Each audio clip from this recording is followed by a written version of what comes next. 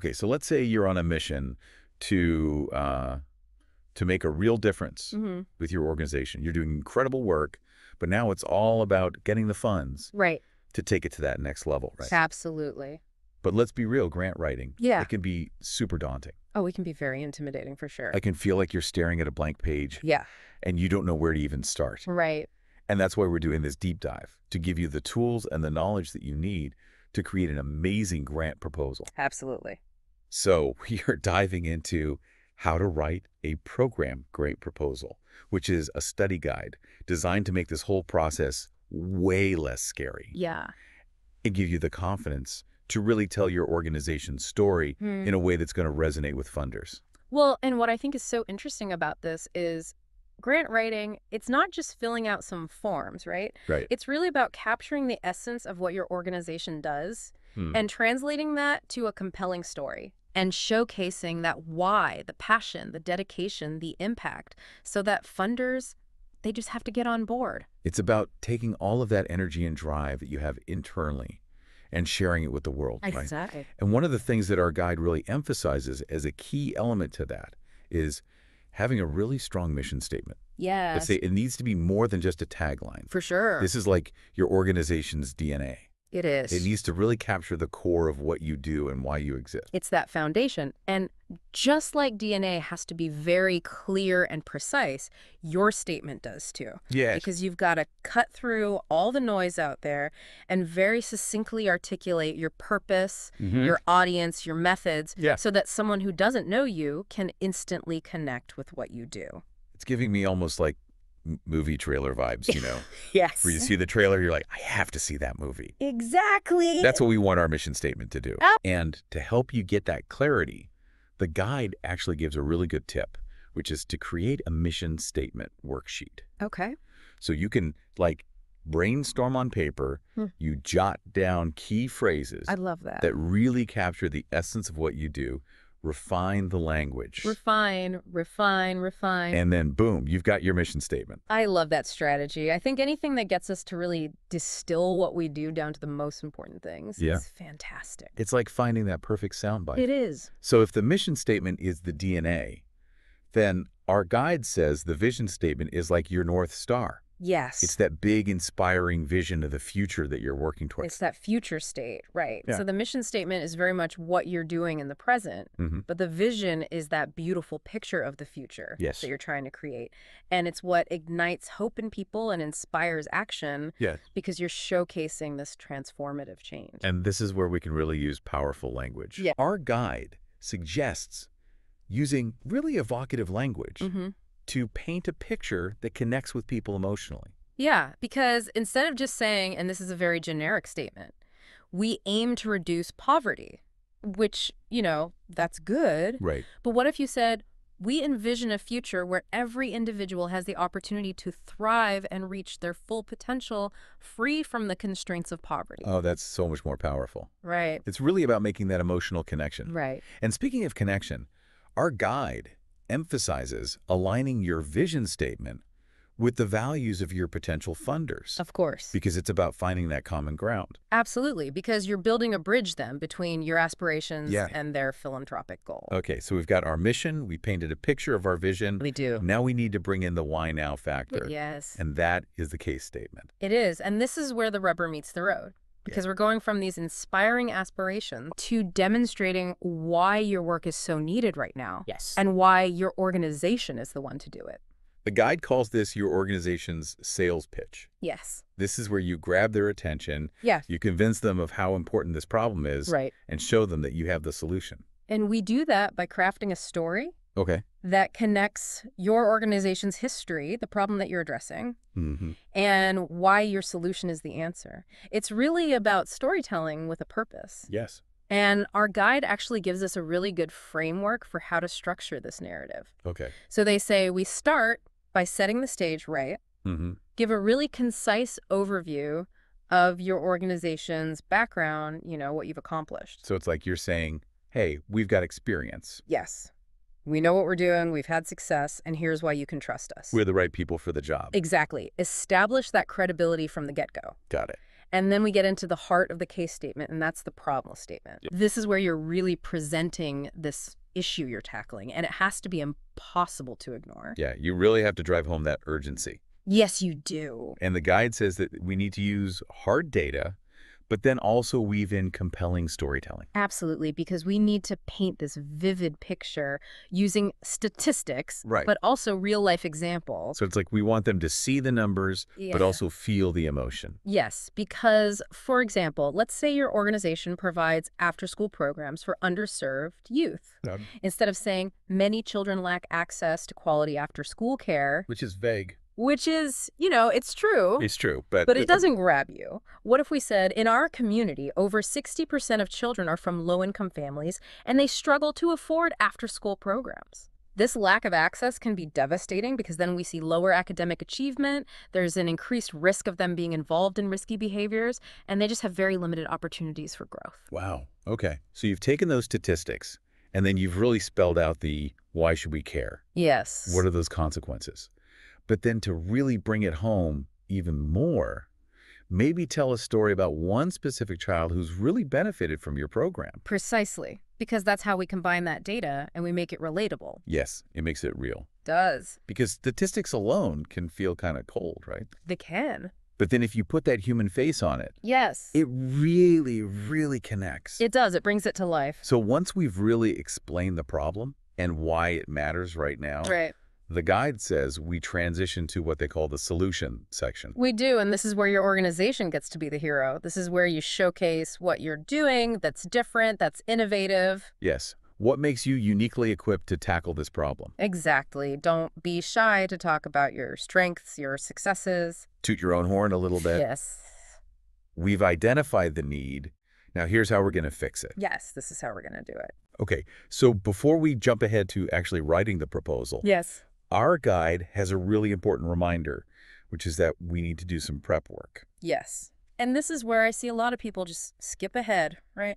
It's tempting. It is tempting. But this groundwork is so important. It is. It is. And the first thing our guide says, Okay. make sure you have that IRS letter of determination. Yes, the golden ticket. Yes. For anyone who's not familiar with that, that letter is basically proof that you are a legitimate 501c3 organization. Exactly. And it is required by most funders. So it's non-negotiable. Non-negotiable. If you don't have it, you might as well not even have a proposal. You're not even getting in the door. You're not getting in the door. So before we even think about writing that narrative, Yes. get that document. Do it. Okay, and then once we have that, the guide talks about the importance of data collection. And not just any data. Right. We need hard data and soft data. Yeah.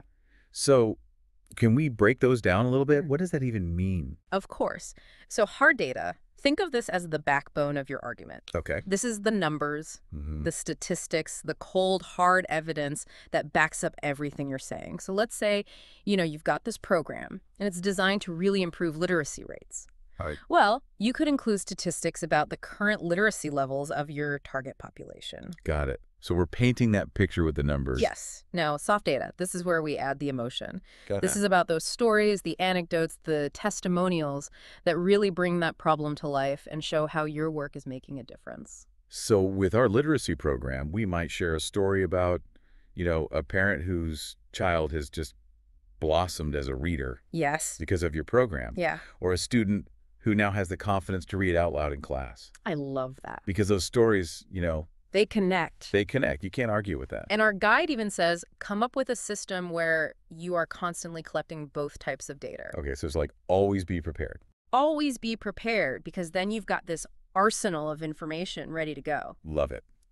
Okay, so we've got our data, we've got our IRS letter. Oh, good. We're feeling good. We're ready to dive into the actual proposal itself. Yes. And our guide says we start with prospect research. We do, because so many organizations, they just want to jump into writing. But you have to find the right funding source. Right. It has to be a good fit. It does. It has to be a good fit for you, a good fit for them. It's like dating. You don't go on a date with someone you know nothing about. Right. You want to make sure you have some shared interests. Exactly. You're on the same page. You are. And this is where you really need to dive deep into their website. Okay. Read their mission statement, their funding priorities, see what they've supported in the past. Get the sense of their vibe. Yes. And a little tip, look at the annual reports for foundations. Oh, smart. Because they often showcase their success stories, so you get a feel for what they like. I love that. Okay, so we found our perfect match. We're feeling good about it. We are. We know what they want. Now we need to wow them with the project description. Yes. This is it. This is the heart of your proposal. Yes. This is where we roll up our sleeves, we get down to business. This is where we're saying, here's what we're going to do. Here's our plan. We thought it through. It's realistic. We can do it. Yes. And the guide actually breaks this section down even further. It does. So I say, start with a really clear statement of your overall goal. What is that big, hairy, audacious goal? Yes. What are we hoping to accomplish? Yes. So for our literacy program, our overall goal might be to, I don't know, significantly improve reading comprehension. I love it. Among, let's say, third graders. Okay. In underserved communities. Love it. But we don't just stop there. No. Because that's the big goal. Now we break it down into smaller, measurable objectives. Okay, those stepping stones. Yes. How are we going to get there? So an objective could be, I don't know, increase the average reading comprehension score. Love it. By a certain percentage. Yes. By the end of the program. Notice how specific that is. It's measurable. Yeah. It's time-bound. We can track it. We can track it. And then we have to explain the activities. What are you actually going to do to make those objectives happen? So this is where we get into the curriculum we're going to use. What kind of training are we giving our staff? Are we partnering with any schools? What does that schedule look like? Yes, all of those details that bring it to life. And then don't forget evaluation. Yes. Because we need to show them that we're measuring our success. Yes, funders want to know, are you making a difference? It's not enough to just want to do good. We have to prove that we're doing good. You do. Okay, so one section that I think a lot of people get really kind of nervous about is the budget. I understand. Because it can be really intimidating. It can be, but our guide breaks it down so clearly. Okay, good. And the first thing they say is we have to know the difference between an operational budget, which covers the organization as a whole. Right, your operating costs. And then a program budget, which is specifically for the project we're asking them to fund. Because we wouldn't include things like our rent or our, salaries for people who aren't working on this program. Right. In this budget. Exactly. It's only the costs for this program. So for our literacy program, it would be like buying the books and the materials and the training for the tutors, the transportation maybe for the kids. Exactly. The direct costs. Exactly. It's about making it crystal clear what you need to make this happen.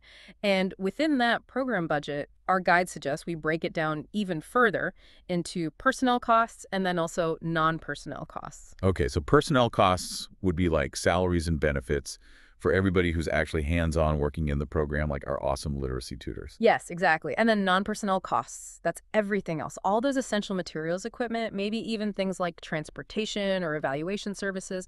The key here is be as specific as you possibly can. It's like we're giving them a shopping list for success. Yes. Yeah. Instead of just saying $5,000 for supplies, we would say $2,000 for books, $1,500 for educational games, another $1,500 for art supplies, so kids can get creative with their writing. Now you're talking.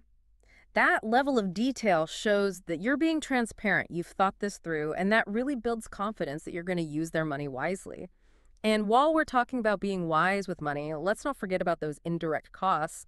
They're kind of easily overlooked. Yeah, these are the behind-the-scenes things that are still so important. Right. They're like the unsung heroes of the nonprofit world, those administrative costs that keep everything running smoothly. It's like you can't have this amazing literacy program if you don't have an office or internet or somebody to, make sure you're pay the bills. Exactly. You need those support systems. So we want to make sure that we're including a reasonable percentage for those administrative costs and overhead costs as well. Yes, and our guide even mentions that a lot of funders have specific guidelines about this. Oh, good to know. Yeah, so do your research. Make sure you're following their rules because you want to show them that you pay attention to detail. Okay, so now we've got our budget all polished and ready to go, and it's time to really show them what you're made of. Highlight those organizational strengths, build that credibility, and our guide calls this the organizational information section. This is where we really get to brag a little. Yes, brag a little. Talk about your history, your mission, your accomplishments, those amazing programs you run, anything that shows you're the expert in this field. And don't be shy about highlighting your amazing team. Oh, yes, those rock star staff members. Give them a little bio, talk about their experience, their passion, why they're the perfect people to make this project a success. We want the funders to feel like they're investing in the best of the best. Absolutely. Now, for the moment, you've all been waiting for the make or break section of your proposal according to our guide, the executive summary. Ooh, this is it. This is your elevator pitch. You've got a very short amount of time to grab their attention and make them want to read more. So it's got to be good. It's like the first page of a really good book. Exactly. And to help us craft an executive summary that really sings the guide, recommends a specific structure. We start by clearly stating the funding request. How much money are you asking for? Cut to the chase. Then, in just a few sentences, you're going to introduce your organization, highlight the problem, give them a glimpse of your solution and the impact it's going to have. So we're taking that whole proposal and boiling it down to the most important parts. Yes, every single word matters. Choose powerful language, be clear, be concise, make it memorable. We're aiming for maximum impact. We want them to read this and be like, wow, I need to learn more. That's it. Okay, we've covered so much today, from that killer mission statement to that fine-tuned budget and that impressive executive summary. You've basically built the foundation for a winning grant proposal. But what are those final steps before we hit submit? What are those finishing touches? Organization is key, my friend. Our guide gives us a handy-dandy checklist to make sure we're not forgetting anything important. That cover letter, make sure it's compelling. Your proposal itself, of course, that all-important IRS determination letter, those financials make sure they're perfect. It's about crossing your T's and dotting your I's. Don't let those little details trip you up. Exactly. And speaking of that cover letter, it's more than just a formality. Right. It's another chance to connect with them personally. It is. Our guide says start strong, maybe reference a previous conversation, clearly state what you're asking for and the name of the project, and make sure you highlight how your work lines up with what they care about. It's like saying, hey, we did our homework. We're a good match. Let's make a difference together. Yes. And when it comes to actually submitting that masterpiece of yours, professionalism is key. Follow their guidelines to a T. Some might want it online, others might want a physical copy. Oh, yeah, that's a good point. And always, always submit early. Never wait till the last minute. Never, because nothing says we're organized and reliable like a last-minute scramble. Exactly. So there you have it. You are now well on your way to navigating the world of grant proposals with confidence and finesse. We've broken it down. We've demystified the process, hopefully made it a little less scary. And way more fun. Yes. And most importantly, we've given you the tools to go out and make a real difference. So as you start your grant writing journey, remember, it's about more than just the money. It's about sharing your passion, telling your story, building those relationships, and creating lasting change. Go out and make your dreams a reality. You got this.